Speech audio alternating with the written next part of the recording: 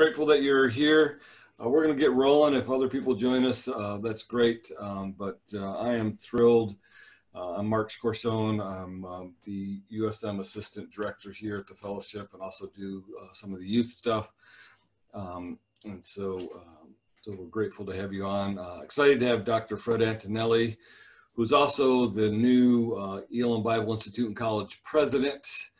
He's just moved up here a few months ago and getting settled in and being thrown into the midst of the school over there and getting geared up for what is happening at school. So he's going to give us a little bit of a update on that at the end. But today we're going to be talking about mental health. And it was a hot topic before COVID, and it's even a bigger topic now. I've seen a lot of stuff even with my kids, with young people when we're doing our youth huddle. So nobody is untouched by this. So be ready to ask your questions, your thoughts to Dr. Fred as we get going here. But I'm just going to have him go ahead and start sharing with us some of the things, a couple things that I ran into.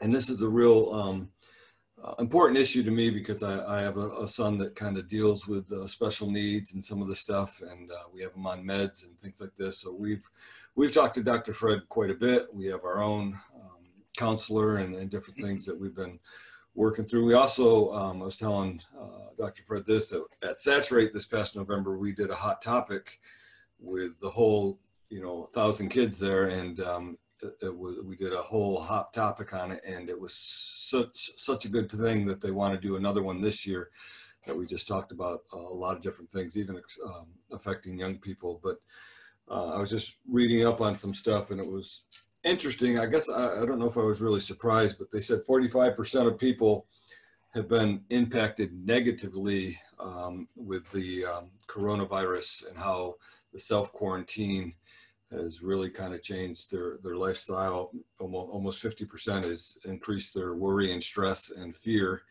And I could probably be thrown into that category as well.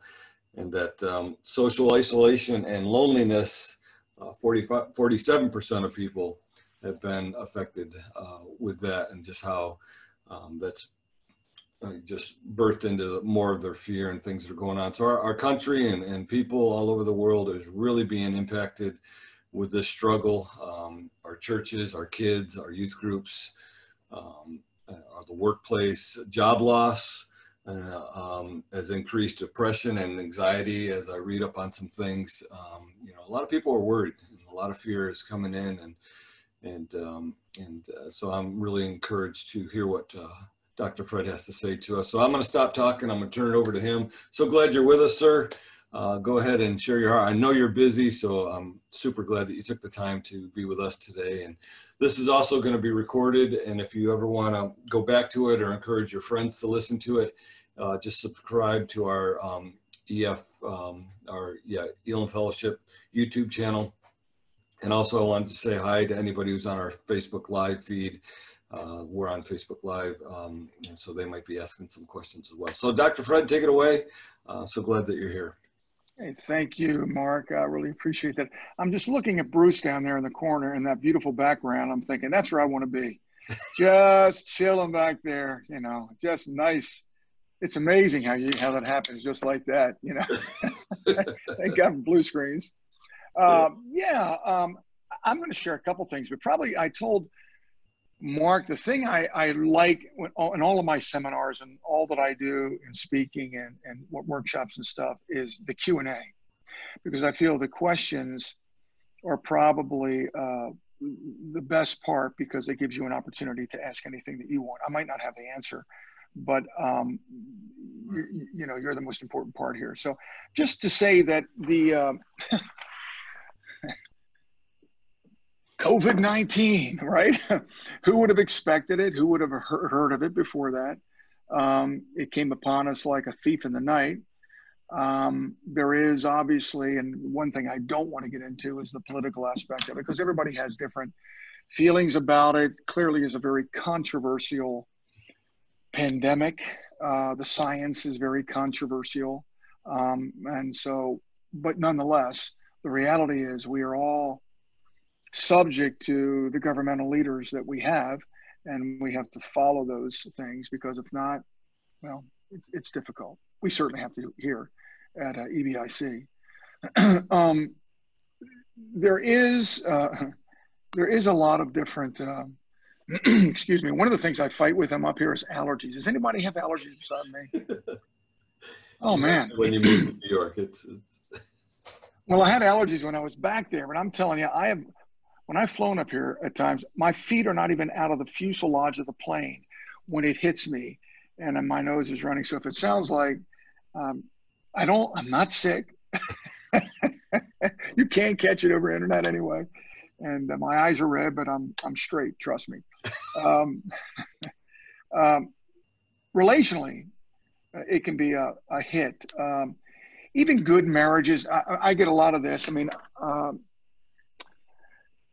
not counseling really anymore. I keep my license up. When I came to EBIC, I chose not to. I'm executive director of the Agape Christian Counseling, because they were going to shut that down a few years back. They asked me to take it over, but I'm giving that up in a couple months. So, but having counseled for as long as I have, I also pastored for 23 years. I deal with a lot of relationships. Mostly what I did was crisis marriage situations, mixed with disorders or comorbidity and those things. But when you have a relationship, say a marital relationship, and you already have difficulties and you've already had issues, and all of a sudden the COVID-19 hits, and now you're sequestered in your house with that person that you really you weren't getting along with anyway, it gets exacerbated. It really does. It becomes difficult. Separation rates are up, divorce rates are up, domestic violence is up, so abuse is up, alcohol abuse is up, drug abuse is up. So this really throws a person into a tizzy, you know, to throw somebody into a situation where they now have to be put in a house, or they can't work, or they've lost their business, or you're finding now you have to wear masks all the time. People who hyperventilate, people who have allergies, people who have respiratory issues. I saw a guy coming out. We got here, we were back and forth at Lowe's, I don't know how many times. And there was a guy coming out, I don't know, probably I'm guessing he's 50s or something. And he just ripped the mask off the moment he came outside of the door. And he's having a panic attack. And he was just looking at me with his eyes. I just happened to make contact with him, and as a mental health professional, I'm just saying, hey, listen, you okay? Went through a little CBT, had him calm down a little bit. And he said, you know, I can't take this. He said, I can't breathe. I can't do this. And there are that population of people. So, and then there's those who say, you know, against my rights, and others who just saying, you know, around here, I just keep forgetting it. Now I'm just keeping it in my pocket wherever I go, because it's not natural. It's not like, oh, I forgot my cell phone, I got my wallet, I got my pens. Oh, well, now I've got to remember, I got to have my mask. That's another thing that, you know, people are having to do now. So it can cause anxiety, it can cause frustration, it can cause agitation, it can even cause anger. So this is all real, and of course, none of that affects Christians, does it? Not a bit of it. No. Christians don't get angry, they don't get frustrated, they don't get upset, they don't have opinions. And then when you have it in a home, you know, the wife or the husband might have a different opinion of, you know, than the other, and then that can cause issues. So there's a lot of frustration on the rise, and it has hit. Like church, you go to now, they're just starting. I'm from Maryland originally. I went to Elim from 74 to 76, but Maryland. We were right by the ocean, and of course that was a problem with some people. And you know, they just started I think they had services down that you could attend church services before you can attend them up here in New York State. But now you can attend church services, and there's a certain amount of people that can go in, and you have to wear your mask when you go in. When you sit down, you can take it off. Other places you can't take it off. You have to worship with your mask on. Some people don't like that. They leave and go to another church because they don't want to worship with a mask on. So you can see where this can become very frustrating with people. I want to pause. I'm going to pause off and on here. I'm just curious, does anyone fit into that category? If not yourself, are you aware of somebody that has? Have you had to minister to some people who have been like that? And if so, you know, how has it been successful for you? Has it been frustrating for you and them? Is there anybody here who has had to do that?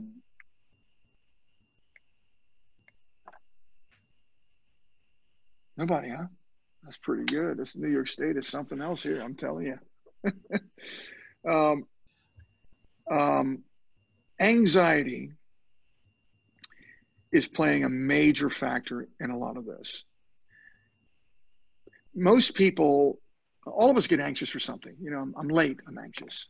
You know, I forgot, you know, I walked out, we were going to dinner, I forgot my wallet, I get anxious, my wallet. Or, you know, I missed a doctor's appointment, or the kid, my child just fell down and broke his leg, I think, anxious. There's normal anxiety that comes with people. We're made up that way because it's an alarm system in our bodies within our, you know, neurology. But then again, there are people who suffer with anxiety disorders, generalized anxiety. They just, they're anxious people. They think, they wonder, they could it be, you know, there's no periods, not a lot of periods at the end of the sentence, just a lot of run-on sentences, or if that anxiety can turn into obsessive compulsive disorder. You know, they can't shut anything off, or the pictures have to be a certain way, the doorknobs have to be checked a number of times, or they just, you know, they have to have things right or orderly, and to an obsession, hoarding, just multiple different kinds of obsessions. And so when you tack that on, this can become acute. This is the second case. This is just kind of the worst kind of a case. Had a young man, two cases, a young man who had an obsessive compulsive disorder from a Christian family. I think he was in his late 20s, maybe 26. And he couldn't shut his mind off because he was convinced that COVID was going to kill everybody. It was a, you know, they caught the political China thing and all of that, and he was convinced now China was going to come in and they were going to just take over the nation, and he was going to take over the world, and the whole world was going to fall apart, and he committed suicide. And there was another young man that did the same thing. Well, that is an obsessive compulsive disorder with comorbidity of not only generalized anxiety, but major depression. I believe the one guy was also, one young man was also, he was bipolar. So these kind of things do affect the church. Yeah. I get in trouble sometimes, not so much anymore, because some people go, you know, psychologist, Jesus, it sounds to me like honest attorney, you know, very difficult to get, or, you know, an honest car dealer. And so I would catch it. Also my pastoral background, they would kind of connect with that, and it's had some people go, you were a pastor, and why did you veer from the faith and go into, you know, mental health? You know, you're going to die and go to hell. Well, I don't think so. I think I'm pretty good, but there are these disorders in the church, and we face them. How many of you are pastors, missionaries? 1, 2, 3, 4, 5. Okay, because there's a lot of missionaries here. There's a few missionaries. How many have like parachurches, or you work with churches, or you do things within churches? Yeah. So when you put an anxiety disorder in the midst of this this pandemic, which is what is anxiety? Let me just, what is obsessive compulsive disorder? What is anxiety? Here's what it is. Fear. Fear is anxiety. Anxiety is fear. It's the same thing. If anyone has never been anxious to the extent where they felt that, you know, their heart was palpitating, or if they never had a panic attack, or they never had a generalized disorder of anxiety, or even maybe obsessive compulsive disorder, then If you've never experienced that, then that's great. Praise God. I mean, that's wonderful. But there are people in the church that will say to people who are like that, and I've heard this a lot. Hey, listen, if you really knew the Lord and you were really serving God and really prayed up and really moving in the Spirit, you wouldn't have all this stuff. I had a guy just one of several, had a guy and his wife, it was a marital situation, and the guy was, I don't have any other word, just a jerk. And his wife, he had kind of verbally abused his wife because she did have a anxiety disorder. And by the way, anxiety disorders are genetic. Mm-hmm. So if you have an anxiety disorder, the great likelihood is either your mama, your dad, or your grandparent, or your Uncle Charlie, or Aunt Sue, somebody had that, your brother, you know. And so he said, she has this thing, you know, she's always upset. She's always wringing her hands. She's always crying. She's always worrying about the grandkid. And so he just was berating her, which was really getting to me. And finally he said that thing about, you know, you just need to know the Lord and serve God more. I said, look. Here's where you either get upset at me and walk out, or you listen to what I'm saying, sir. Because have you ever had a panic attack? No. I said, well, then you don't know what you're talking about. Because to have a panic attack is to have, in her case, it was genetic because she had several of them. And she had them for years. And I said, and what you're doing is, you know, it says Christ in you, the hope of glory, right? So Christ is in me. You start berating me, I start berating you. I start pointing at you. I start, you know, saying to you that you're not this and you're not that, and you need to be stronger, and I'm just knocking you. You're talking to the Christ in you.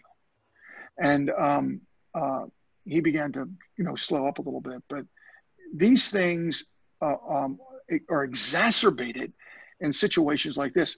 None of us in this panel have ever experienced anything like this in our lifetime. None of our parents ever experienced anything like this in their lifetime. It was the turn of the century before the Spanish flu and some others that this happened.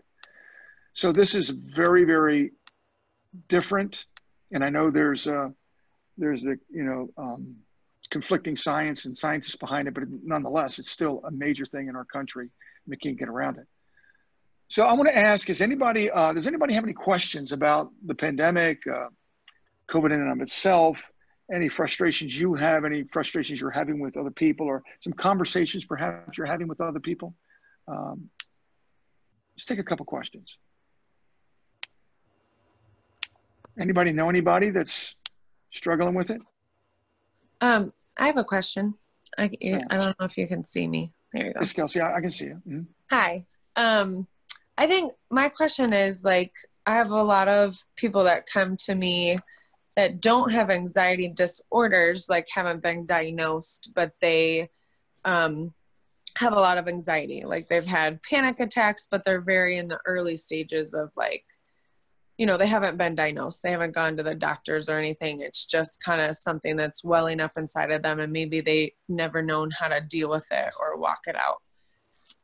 Some of the questions I have is just how, like, when people come to me, how do I best serve them and help them and love them? Like, they're trusting me, so they don't always want, actually, I don't always know what they want, but like, how do I best, is there questions to ask them to get them to, like, seek out help, or to be aware that they have this problem, or like, how do I care for them in a way that's going to lead them back to health and back to the Lord without fixing them? I don't want to fix them. Sorry, forgot this. Did you all hear that? It was my phone. I'm sorry, I didn't mean that. Oh, you're fine. Is it Kelsey? Yeah. Kelsey? So your friends, let me ask you a couple questions. Your friends, are they believers? Yes. Okay. Most of them. Most of them are. With some of what are some of the concerns that they have about this? I think just anxiety of, like, well, you said like anxiety and fear go together. So I think it's fear of the unknown, or fear that they can trust God with something that doesn't make sense to them, or that they can trust God that things are actually going to be okay, or things like that. Are these people who are otherwise positive and upbeat? I would say they're pretty, sorry, I know I'm being broad because I'm like, No, that's okay. This is good. Like, this is good. I'm thinking of a couple pockets of people. I think on one side, there's a couple of people that, are upbeat and they're just feeling this for the first time. And then I have a couple other people that come and talk to me that aren't believers and are pretty welled up with anxiety and fear. And they maybe have always had that edge to them. Yeah. The ones who always have the edge to them, well, they're going to, they're probably going to be a little more outspoken and upset, perhaps. Yeah. But I think the ones who it wears on, your believer friends, I find this with Christians. It's been what, it's been five months, a little over 5 months or something that we are on this. We as human beings are not built to not, in particular here in this country, the United States, to not walk in our liberties. I'm not saying that politically. I'm just simply saying, I want to go outside. I want to do this. I want to go here. I want to go visit my friend. I want to go see my mom and dad. In other words, we're very free. I'm going to walk up to somebody, shake their hands. In the Christian church, especially charismatic Pentecostals, we hug, we meet one another in close proximity. And when you don't have that, or that's been taken away from you, and you can't do it, and now you're in your church and you're looking at your church through the eyes of a computer, and a preacher is preaching to a camera, and the worship team is leading worship to a congregation, at least for now, it was prior to them coming in, where there is no congregants, and you're left with, I've got to completely adapt my life. Now I'm sitting in front of a computer with my pajamas and some coffee doing church. It's convenient at first, but after a while you're going, this is crazy. So it begins to wear people down, believers down. And the best thing I can say, and what I have said is, I don't know. This came. Did it come from God? Certainly God allowed it. Is it from the enemy? I'm not getting in there. It just simply, here's where we are. And one thing's for sure, and that is, out of all of what's going on, even not only the pandemic, but what's going on in our streets, what's going on politically, what's going on with a lot of the riotings in Portland and other places. This is interesting. Now, I'm just going to ask you guys, you might not buy this, but it's okay, but I got a theory.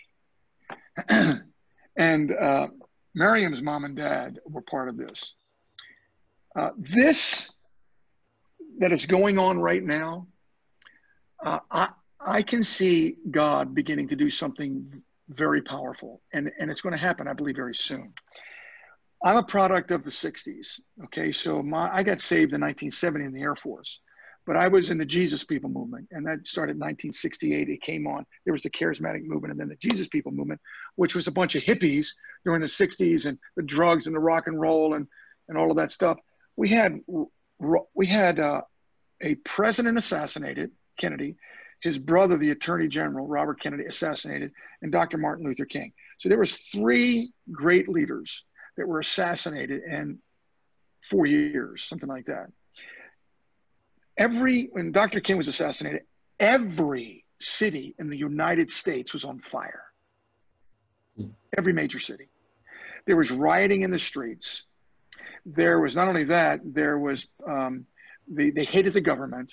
We had an unpopular war, the Vietnam War. They were pouring blood on their draft cards. We were shooting kids on campuses.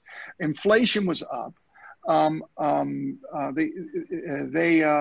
was anger and rioting and protesting everywhere in this nation. You couldn't even stop it. There was They didn't like the president that was in there. I mean, it made this, to some degree, you would have had to have lived there. It made this to some degree look like, this isn't too much in comparison to the 60s. But what happened was this. This is the encouraging word, Kelsey, that I'm trying to give to people who have that kind of an issue. What happened was, with all of that disarray, God formed a vortex.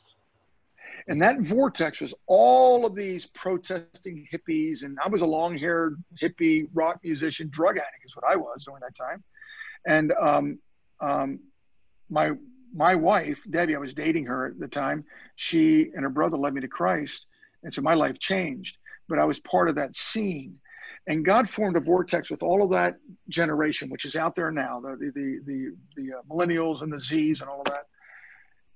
And from that, people, all these kids began to realize nothing is meeting my need. The government does nothing. The drugs didn't do it. The free love didn't do it. The rock and roll didn't do it. Nothing. I'm nowhere. I'm firmly planted in air, and I'm filled with rage and hate. God formed the vortex. The Holy Spirit came in. There was a massive revival. The last great awakening that the United States ever saw was that movement. Elim had over 600 students in it. Took me 6 months to even get in here. There were kids walking up to this campus and just said, I'm here. They said, but you're not supposed to be here. We don't have any room. I said, well, God just sent me anyway. It was crazy. There was no places. There was no apartments. Most of these buildings weren't even here. Mark's dad remembers it. I mean, it was amazing.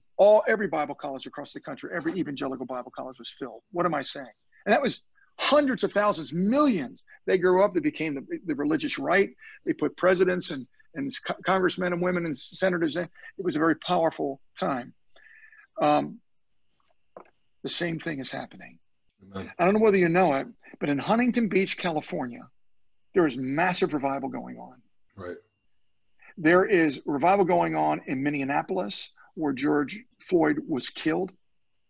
There is major revival going on there. There's parts of Texas that revival is going on. In New Mexico, there is revival going on. Just like in the Jesus People movement, it started at the West Coast and it moved to the East Coast. Matter of fact, they're even saying over there right now, I've heard, I don't know how many videos. What's his name? Shane Fall with Bethel. What's his name? Bethel Music. He kind of looks like Robert Plant of Led Zeppelin. He's got all this long hair, golden hair, but he's a big part of this. And there's some African-American brothers and sisters there. It's happening again. It's almost like, you ever smelled rain before it actually came? You could smell it in the air. It's like, I smell rain here. You can see the clouds. It's not here yet, but it's coming. That's what's happening. And so Amen. A calm way to calm anxiety, I find, is you have to settle yourself with God. And if you don't have God, you don't have peace. If you do have God and you suffer with anxiety, then that's a real thing. You've got to take a look at that. But a lot of people have no peace. And if you don't have peace and something to hold on to throughout the storm, then anything could throw you for a loop. I believe this is all happening for a major revival that we're going to have in our nation. It's horrible. A pandemic is terrible. I know people have lost their businesses and the government monies. You can only so many checks you can write out to people, but you've got to trust God, because throughout all of the scripture, and if you look at history, even after the Civil War, after World War I, after World War II, and the Korean War, Vietnam War, during the Vietnam War, there was always revival. Even and I'll stop here. I'm taking another question because I don't mean to preach, but I think this really reduces anxiety, and that is anytime there's been a major a problem in our nation or any nation, it's always been preceded with revival. And you look in Habakkuk, no, not Habakkuk, but the Judges, the book of Judges. It's like, 350 years, I think, that the book of Judges, that's how old it is, somewhere around there. If you look, there's 5 times, I believe it says, and the children of Israel cried out unto the Lord. Well, that's because the children of Israel they're just sinning and doing their own thing. And they were serving God, then they weren't serving God anymore. And they were just living life the way they ever wanted to live it. And then bad times hit them and they cried out unto God. And each time God sent them a judge, and each time God sent them revival. That's how gracious and loving God is. So when I think of these things and I study these things and I see them, when I get upset, like I'm not even supposed to be here on this campus. I'm supposed to be out raising money. I can't even go into these states because I think New York State only allows like 10 states in the whole union that come into this state. And so it gets frustrating. I'm not supposed to be here. I have to cancel trips. I'm going, this is crazy. This is frustrating. I'd like to go, take a bat and hit a tree or something like that. But then I realized, God, you're on the move. So anxiety, you've got to combat it in various ways. If not, it can grab you. And the next thing you know, the enemy wants you to feel hopeless. Like somehow there's no end to this, but there is, and there will be. Good. That's good. Anybody else Alan? got another question there for Dr. Fred?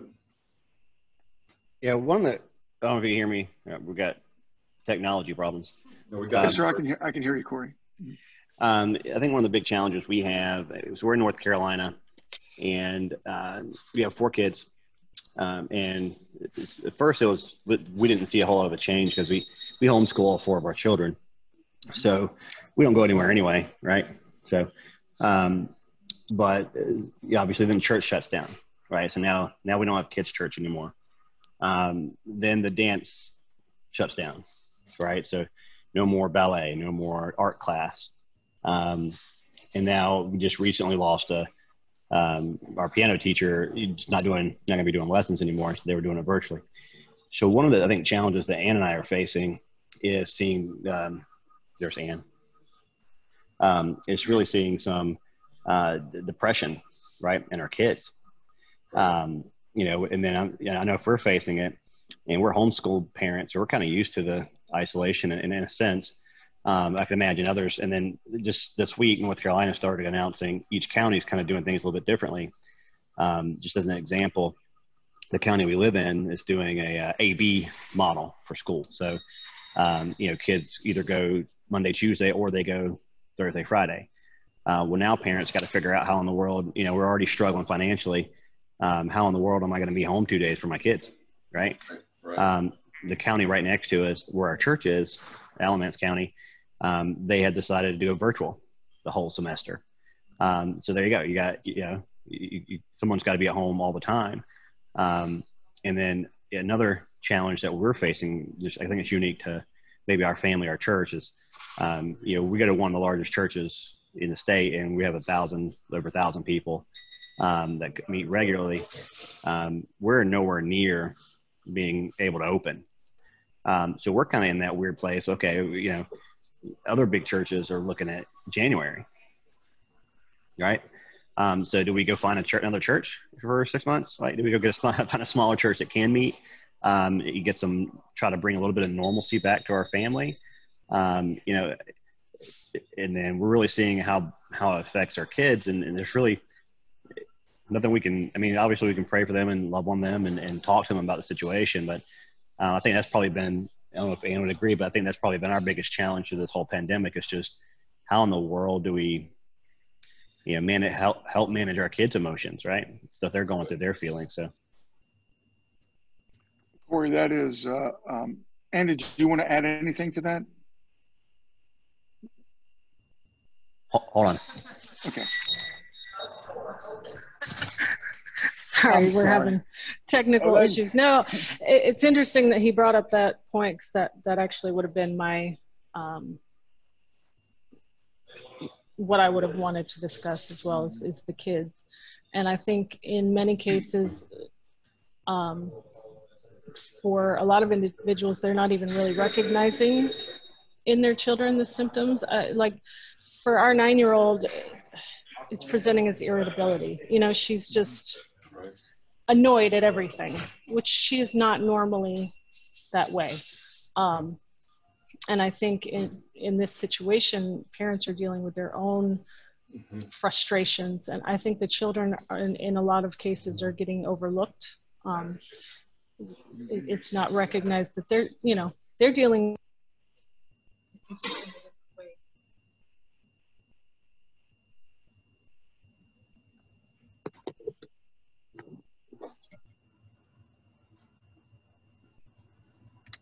I don't know if we lost you there, Corey. Oh man, that was such a good question too.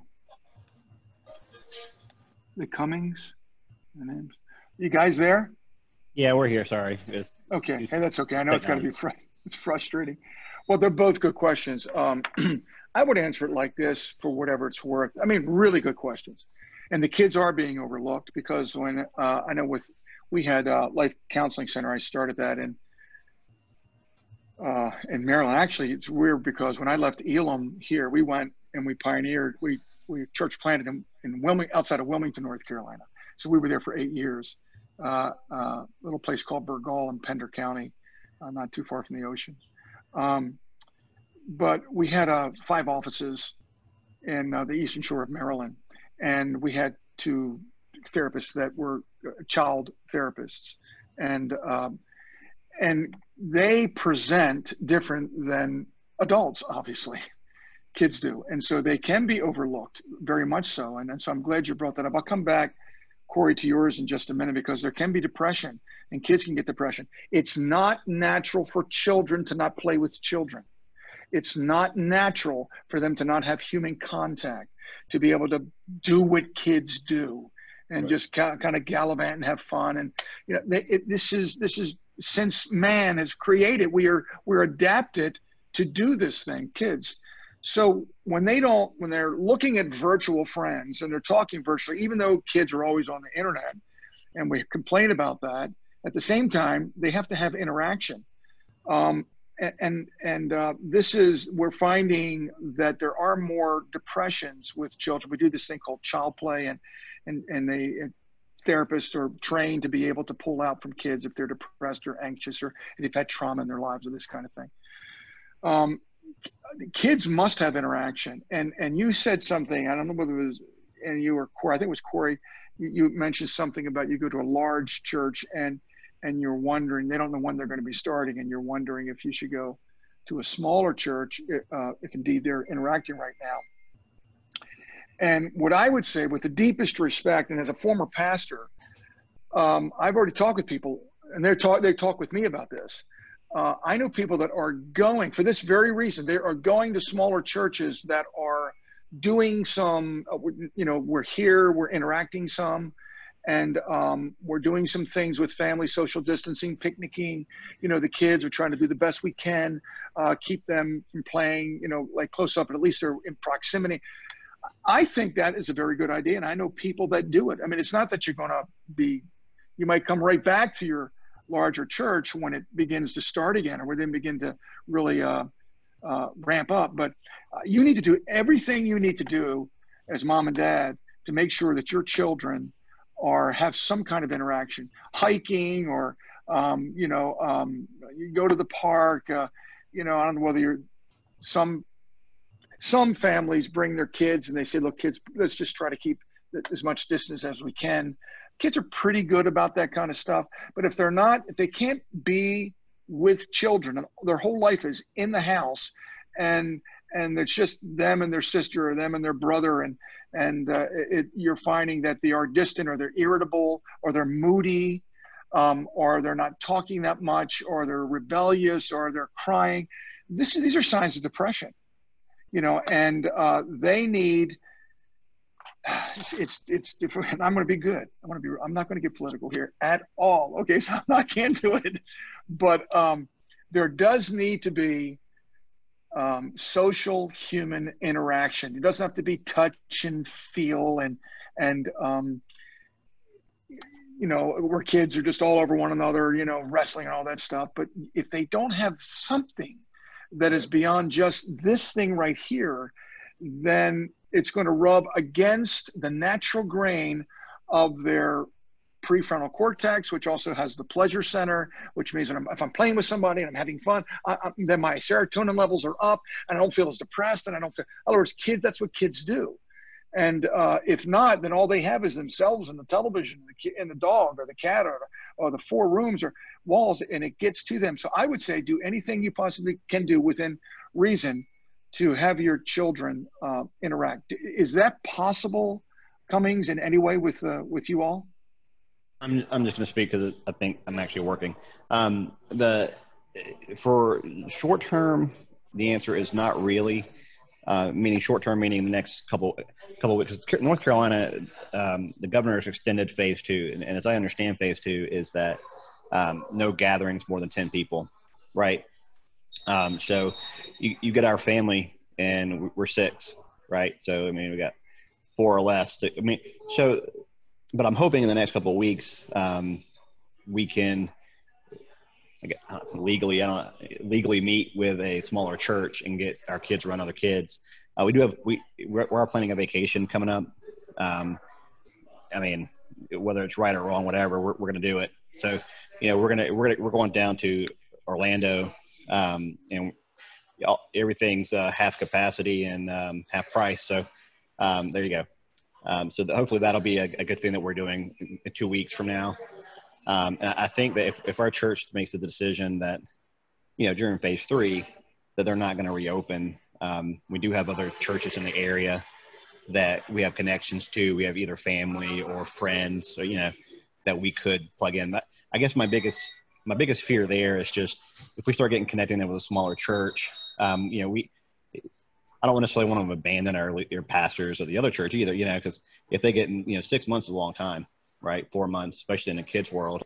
I hate to jerk them around too much, but at the same time, I think there's a cost to not doing it, right? And that's kind of where we're struggling.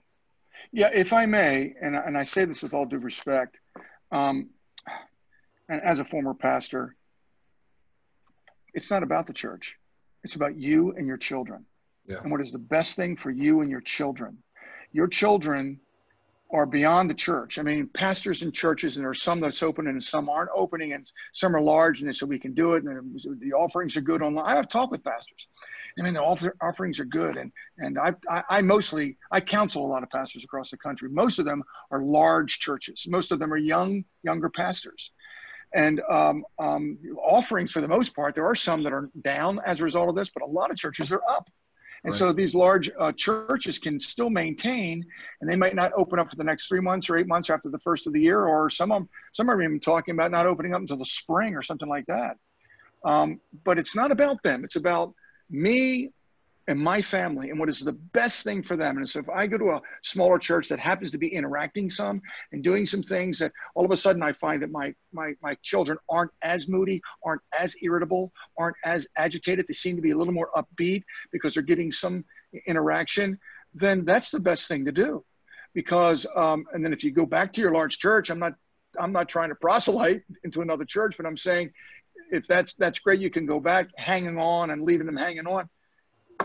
They'll survive. It's your kids and your family that is the most important thing. And if you do that, God will bless you. Yeah, and that's super helpful. Thank you for that. Yeah, you bet, buddy. Because it's I'm not going to do it. I could really get political, and I can't do that right now. That's all I know. Corey and Ann, I just want to, Fred's catching his breath there and not going political. I just want to let you guys know that we did parenting through the pandemic huddle just a couple weeks ago, and you can get that on our YouTube channel. There's some great questions, some great conversations, so maybe if you check that out, you might be able to find some things, because there were some really raw questions about our kids and parenting and just how they're really hurting through the whole thing. So find that as a resource. I think you guys might find some good nuggets in there. Yeah, I might also say that, and this is I hate to see this, but I've even in our practice, yes, I sold the practice, but within the mental health field, there have been children they've been putting on antidepressants. Right. Now, I'm for that under extreme cases, it just depends. But when these people are putting their children on antidepressants because of some of the very reasons you're talking about, they've been in the house, they've not been around children, they've not been around some parents have bought like a dog or a cat so they could connect with. but they're finding that they're acting out and they're presenting as really depressed, and they've had to give them antidepressants, and that just can become, that's when parents really need to begin to take a stand. I know North Carolina is a challenging state, and I know you all want to do the right thing when it comes to what they're expecting you to do there, and I would never say not to do that. But there comes a time, and I'll just leave it at this. There comes a time when you're looking at your children and you're going, we both feel the same way. We have to do something. Then you have to do something. And if you do something, to whatever degree you do that, whatever degree you make that shift, to whatever degree they are interacting to some extent, you will prosper from that. They will prosper from that. When they prosper from that, to whatever degree, you're going to feel better about it as well.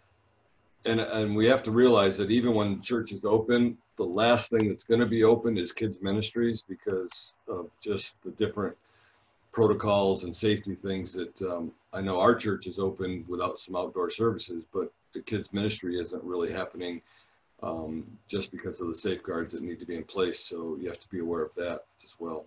So even if your church opens, kids ministry might not be opening up as quickly. Yeah. Jennifer, did you have your hand up? Did you have a question? Yes, I work in Bosnia and Herzegovina. So people here have gone through war, most people. So it was interesting for me, for some people, like they're very adaptive because they've been through difficult situations before. But some of them said that they felt this was worse. They felt worse. Oh. This than in war, in 4 years of war. So, and here we deal a lot with PTSD, and do you think that this situation can bring about PTSD, and how do you then try to help people to get help? Yeah. Well, that's such an excellent question, Jennifer. It is PTSD, and I believe there is post-traumatic stress disorder when it comes to this. But I will say this also. Our executive vice president and provost Danuta case, it was from Poland. He was born and raised in Poland. You know Danuta? Okay, you see him. Okay, I can't hear you because you're muted. Yeah, I'm sorry. I will unmute. Yes, I know her. Well, we were just saying at a PC meeting, President's Cabinet meeting yesterday, and she was talking about, she was raised under the communist regime, and how taking all these personal liberties away from you, even though we've got to abide by the state, in particular as a school and accredited college, we have to do this. But she said, it feels like, and that's what PTSD is. It feels like I'm here. This isn't communism. This is not a big problem. I still have more freedoms than anything else, but it feels like somebody is taking this away from me. And so that is a form of PTSD.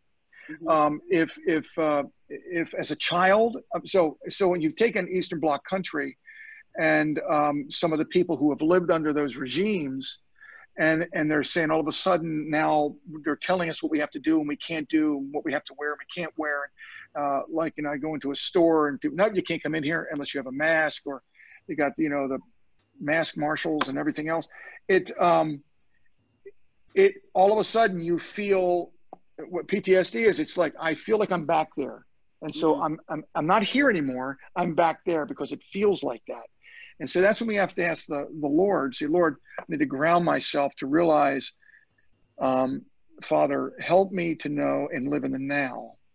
Because if I don't live in the now and look at what you're doing in this hour with me, the enemy is going to taunt me and constantly try to bring me back from where I was. And everything will get out of perspective, which will increase anxiety, which will increase depression, which will increase, to a degree, hopelessness. Some of these people who have had this PTSD, it's almost like the Holocaust, when a lot of those people were alive. They would come in, and anytime they saw someone who even looked Aryan, or someone who had light hair, or someone who maybe triggered them, reminded them of somebody who took, threw them out of their housing, or if they were in prison or something. They live that every single day. Now, some might go again, hey, Jesus, he takes care of all that stuff. You don't have anything to worry about. You just keep trucking on for Jesus and loving Jesus. You're never going to worry about that stuff. You've obviously never been traumatized. And if you have been traumatized and you're saying that, then you are just numb to what really needs to be done. I mean, Yes. it's like, I personally believe, if I can give an analogy, so Jesus died on the cross, Peter, denied him and all that. I'm not going to preach to preachers. He felt pretty bad, and he's going off. Jesus is hanging around for 40 days. And toward the end, he's there on the side of the beach, and Peter and those guys are out there fishing, have been all night. And I actually have this in my book, Struggling Well.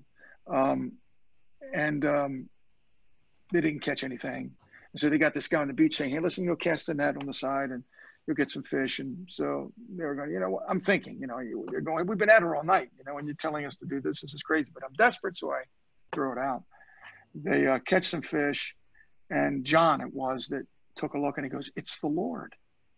It's the Lord. Well, Peter, the scripture. So Peter, it says he wrapped himself up and he dove into the water, and he was, swimming toward the shore. And we're thinking, this is a theory, by the way. I don't know. I'll ask Peter in heaven. But we think, oh man, he was just so stoked to see Jesus. Boom, in the water he goes. He's swimming. He just can't wait to get to Jesus. You think about it. You denied him. You cursed him. You said you had nothing to do with him. You wanted nothing to do with him. You've been asked three times you denied him. And the last time you cursed him. Are you in a real hurry to get to that guy? Especially when I'm going to get to you and you're going to know everything I've done. I personally think he was in shock. That's my personal opinion. Mm-hmm. It's like when you shoot a deer, they're often running sometimes until they fall down. I think he was where is he going to go? He can't get in the boat and go anyplace. Jesus walks on water. He can come and run after him if he wanted to, so he's not going to do that. So he has this conversation with Jesus, the three, do you love me things. And Peter was wrecked. I believe he had PTSD. I believe he just was, look what I did. Look what I gave up. I was the guy who said that I gave up. And Jesus said, rather than disqualify him, rather than preach this thing out, do you love me? Do you love me? Do you love me? And feed my sheep. It must have been really crazy for him because he's going, I just did something horrible. But rather than disqualify him, he commissioned him. So, but there was a post-traumaticness about that. And I believe Paul carried that same post-traumatic thing. We have to deal with this from Saul, the guy who was putting people in prison and also had to do with them being killed, Christians, to in the prison epistles. He becomes very morose, and he's not the Paul in the book of Acts. He's in prison, so he's sequestered, and so he's thinking, when he talks about in Romans 8, Lord, what the thing I find I should do and I don't. So he struggles with this. He struggles with, all the things that he did. His grace is sufficient for him. I would say to you, Jennifer, is now you're talking, I would imagine you're talking about some older people. People are in their, older adults, correct? Yeah. Yes. Yeah. Yes. Do they have counselors there to where they can go to? Not really. It's really not. There's a stigma with mental health issues, like going to a counselor. It's shameful if you go to speak to somebody. It's changing slowly. And we have one young woman in the church who just finished her psychology degree. So I'm encouraged that it's changing, but it's very hard for people to admit they need help, professional help, because it's a stigma. Yeah, it is a stigma. And when you look in some European places, it even is more so. So if you have some people, and this gal's getting her degree, I find with many people who struggle with PTSD, have a trained therapist talk with them. It does worlds of good. And then if there's medication, I don't know what it's like there, but if there's medication or SSRI, selective serotonin reuptake enhancers, or antidepressants, they can be tremendously helpful during times like this. But, or even, hey, look, even they can do some counseling over Zoom with some people. If there's people that you know of, maybe set something up, or we can set something up here. I can talk with Mark, and there's counselors that can do that, because there is help. it's very difficult if they feel hopeless. But if they feel that there is some help available, even with the stigma that if I tell somebody that means I'm weak, you know, just to play on them, you know, well, you might think that, but that's, you know, Jesus is all about talking and opening up and communicating and sharing. And when we worship in the Spirit, we do the same thing. And if you'd like to talk about it, there's help for you, and Christ-centered help. If not, then all you have is what you're experiencing right now. If that's good enough and you like that, or you're okay with that, then that's fine. But if you want help that can really tend to be very release you from the you being so depressed or anxious, then it's available. Mm-hmm. Okay. Thank you. Yeah. Is that where you're at right now? What's that? You're over there right now? Yes, I am over here. Yeah, Okay. I've been here through the COVID crisis. So. Thanks for all that you're doing over there, Jennifer. God, yes, indeed. I know we're getting short on time here, but I want to just, if someone else has another question or comment for Dr. Fred, go ahead, Miriam. Hi, thanks. Mine's kind of a two-part question. I recently read that there's a difference between a panic attack and an anxiety attack. And I'm wondering if that's true. I'm wondering if you can explain the difference between them. And then I can ask my part two question when you're done. Sure. Well, it depends. A person can be anxious or have an anxiety attack. So the terminology can be similar, just depends on the clinical setting that you're looking at. A anxiety attack can be, my child is over there and she's playing with another child, and look, this guy's pit bull just got loose and is sniffing around these kids. Now I've got an anxiety. I'm extremely anxious because I've got to rescue my child. Not that the dog's coming over, but you're very, very upset. There's a lot of anxiety that's built up in that. Or you know, I don't have the funds to be able to pay for my rent or my house payment, or I don't have a grocery money or bill money. That can be anxiety driven to where you just feel like it's a little shocking. Panic attacks, or they can be much more severe. Panic attacks, when a person has a panic attack, it's almost completely debilitating. It affects every atom in your body. You feel like you're having a heart attack most of the time. As a matter of fact, that's the first thing that people say. I'm having a heart attack. I can't breathe. It's like an elephant's on my chest. I don't know what to do. And when it's not at all, you're not having a heart attack. You're having a panic attack. They feel there's no hope. I feel lost. I have no options. Where I turn, there seems to be no help. It comes out of nowhere. Sometimes panic will go like, I wasn't even anxious. I didn't even have a problem. And all of a sudden it hit me just like that, because it's underlying and it's been in your cranium for some time, just kind of percolating. And that can happen in the middle of the night. You're asleep and then all of a sudden you wake up and you find it difficult. That's a panic attack. That's the most severe anxiety a person can have. I was just dealing with somebody. Now, to have one is an experience. To have one is like, if you have one, you'll never forget it. One client was, I was talking with this client for 2 weeks, and they were having like 4 to 5 a week. He had 3 in one day. That's panic. And there's some underlying things that he was also, there's a lot of anxiety. He was depressed. He was on a synthetic drug, methadone, because he was an opioid user. And so there was some underlying comorbidity going on. But that's the difference. I can be anxious, and now when I see pit bulls, now I'm anxious even more so, and kind of thing. Or I'm very anxious around certain people because they remind me of my father or something like that, and I was abused by him. That's anxiety. Panic attacks are worse, and they often come from other comorbidity, which could be social anxiety. It could be anxiety ridden.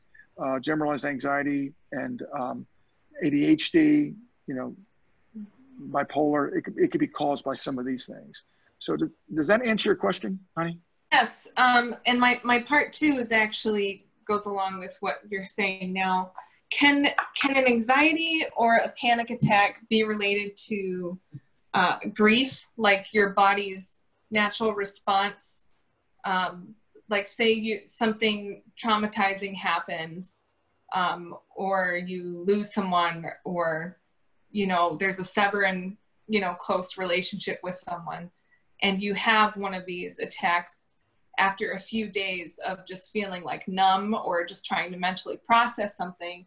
Is that in a way your body's way of grieving, or your body's response when you say you have a shortness of breath and you maybe start vomiting and just, like sobbing uncontrollably? Is that like because I know that you said panic attack or anxiety attacks are usually rooted in fear, but I'm wondering if grief can also be, if that's, if an anxiety attack can come from your, like, a way of grieving, I guess. Yeah, well, if there's a loss and the person that you lost was you were very close with them, or there was a separation, or there was something that caused, a marriage, or something that was traumatic in a person's life, and they ruminate with that, or they think some people, those people who express themselves very easily tend to deal with a little less anxiety, though it is there. Those who internalize and you don't know what they're thinking, and it's like, how are you doing? I'm fine. And they're internalizing it. They can't let it out. They tend to be more anxious and more depressed as a result of that. But it can happen. Like if you lose someone, or it can be like the rubber band effect. It's kind of stretches.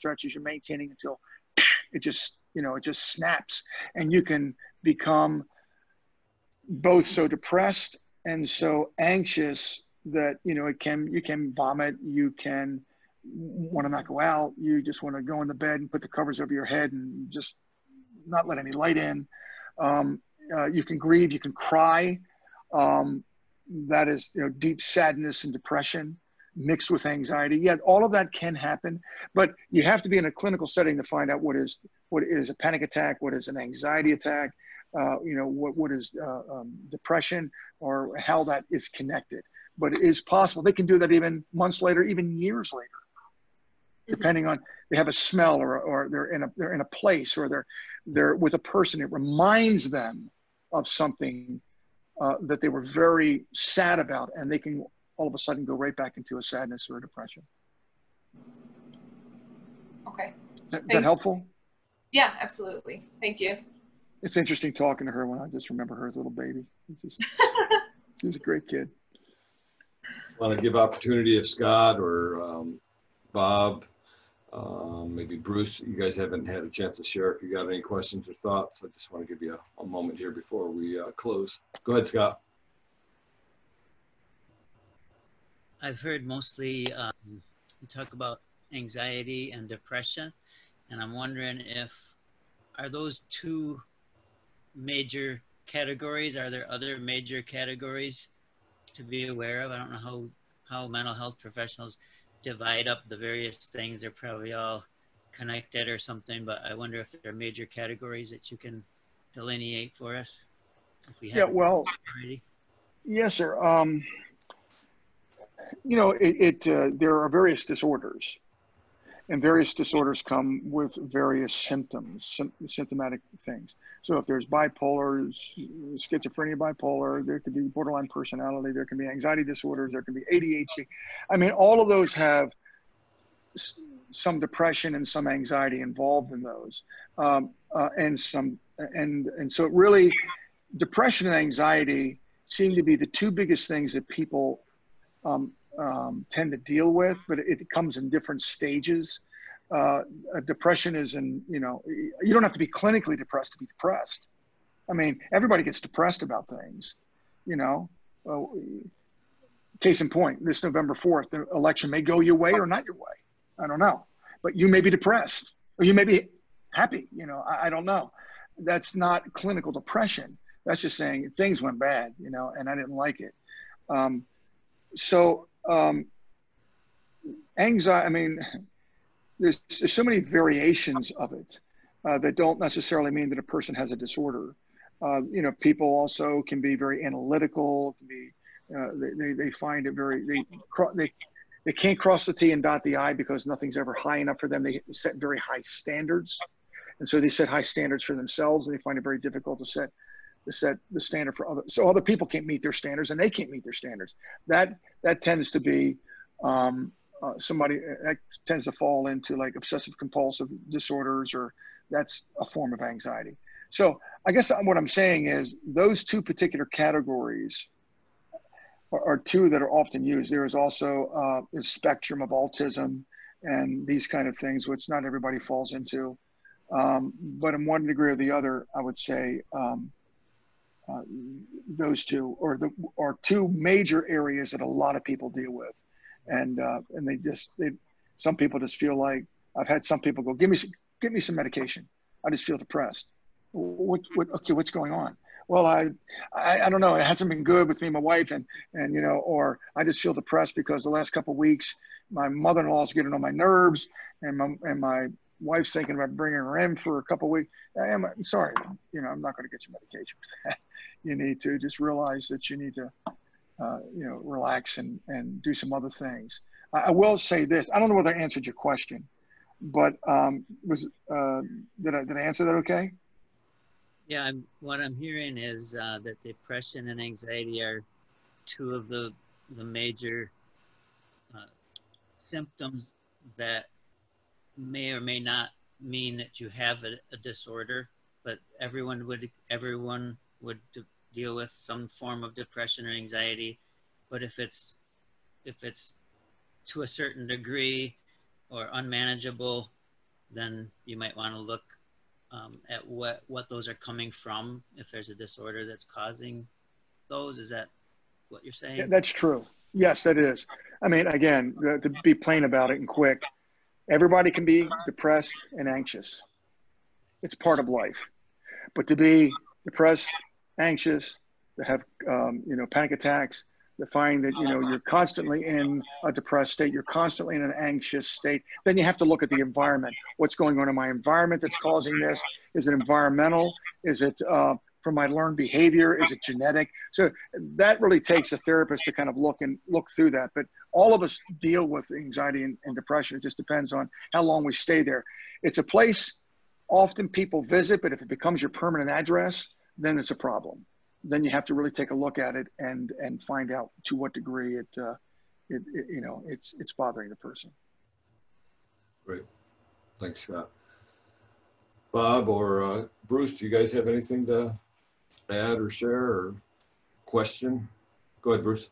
Yeah, you know, I think a couple other areas for me that I think maybe are tied in or related, maybe in addition to anxiety and depression, which I've had my rounds with both of those, anxiety with work and so forth, but not so much anxiety about what's happening with COVID and so forth. But to me, the other areas might be anger or frustration. And I think myself, and I don't want to get political either, but my frustration and anger deals more with how the pandemic is being handled. Whether I agree with it or don't agree with it. And I think part of that is because the situation changes on a daily basis. You know, we were in this flatten the curve and it was going well and things were going fine. And now all of a sudden we're getting outbreaks, which were expected, but you know, the cases are more people are being tested and that sort of thing. Do you find that that anger and frustration or anything like that are also kind of tied to this as well? And one other question I had is, when you're talking about the revival that you're seeing, I was really not aware of that, but do you think that's due to panic or anxiety about the pandemic, or is it more anger and frustration, that kind of thing, and that's driving people to look for something deeper, you know, like a relationship, like turn to their faith? That's really good questions. First, the anger. People are, I've counseled people already and talked with people who are very angry. And because when a person feels like they don't have any options, when a person feels like their answers aren't being answered, or they feel that they are having to lay hold of and follow through with statements and directions that they don't agree with, and they feel that it's so they're being forced to do something they don't even agree with. Not only just agree with it, they feel is that science doesn't.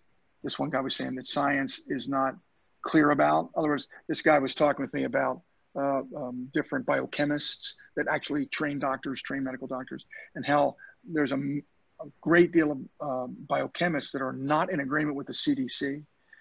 And so then when this guy was saying, why should I listen to one person when I don't even agree with that? Well, then that creates anger. In particular, if this person is the kind of person, he doesn't like people messing with his rights to an extent. So it does create anger, and anger is a form of anxiety. Actually, there's 7 forms of anger. It can be frustration, agitation, there's rage. There's different forms of anger. So in different people, it happens in different ways. The problem is one size doesn't fit everybody. So, where one person is going, I don't like it, I can't stand it, but we're gonna get along. It'll happen. Another guy's going, I'm about to pull my hair. And so you take this guy and you put him in a house with the 2 kids and the wife.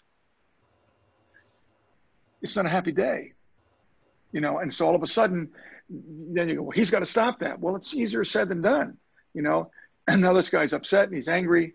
And the other person can, well, just calm down. Well, he might come down for a little bit, but people are made differently. We have different temperaments. We're made in different ways. And yes, there's the power of the Holy Spirit and the power of God, and what will we do without him? But if there's a person, if you find that the anger reaches a level where you're going, this is really out of control, that is a very high form of anxiety. And you need to talk. I mean, maybe not you. I'm not saying this is you, but you need to talk with someone who can walk you through that, because these are some of the creative things we're having to do. There are some states that don't have a problem with things, and there's other states like here at New York State that every day we're finding they're not allowing another state to come in, and we need work done and we need stuff done, and now we can't bring people in. It's frustrating, and that's small stuff in comparison to what other people are going through. I think for me, it's frustrating. My anger kind of dissolves into just frustration, because the anger, I'm a big believer in following the science for sure. And I think there's a beautiful meld between faith and science, by the way, but the science, it's like, you got to believe the science.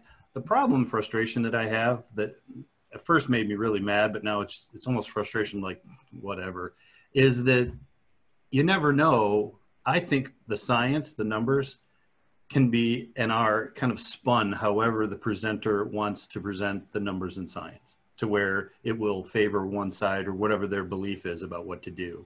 So that's really where the frustration is. So, and I don't know, it's easy to just kind of throw in the towel and just sort of like toe the line, but I don't know, just kind of like, I wouldn't say I get really blown up anger about it, but it's just kind of like, oh, here we go again. And I agree with you about New York State, by the way, that my wife works for the University of Rochester, and they are having class, which my daughter also is not having class. She goes to school at Southern New Hampshire University. They made a statement early on that they weren't going to be in session. It'll be all online, which wreaked havoc with the parents. Like, why can't you do that? And we were one of them, like, oh, come on, it can't be that bad. Can't you just make adjustments? Well, I mean, my wife is now helping another group that deals with incoming freshmen and international students. And because things are changing day by day, like you said, like states are being added to the list of, if you come in from that state, you have to quarantine for 14 days. So now you have to have all these incoming freshmen and students be somewhere for 14 days before they can begin classes. It's a way bigger thing than that. And you talk about anxiety, the parents and the kids that she works with on a daily basis now are just, you feel really bad for them. So it gives her an opportunity to minister and kind of, console them a little bit. But yeah, to me, again, it's kind of like the frustration. Yeah. Yeah. To think, I think we can make this statement and be safe. to think that science and politics has not collided, you'd have to be living on the moon. Clearly they have. And the closer we get to November 4th, and we are all the people caught in the middle. So who knows what it's going to look like after that? We have no idea, but it has, those two worlds have collided. It's rather clear they have. And then out of that is both the frustration and the fear factor, and then the legitimacy of the pandemic. So yeah, I'm with you. We have options, and there's things we can do. Yeah. Well, thanks everybody. Hey, Dr. Fred, you want to give us a quick update on the school and anything you want to share on the EBI and C?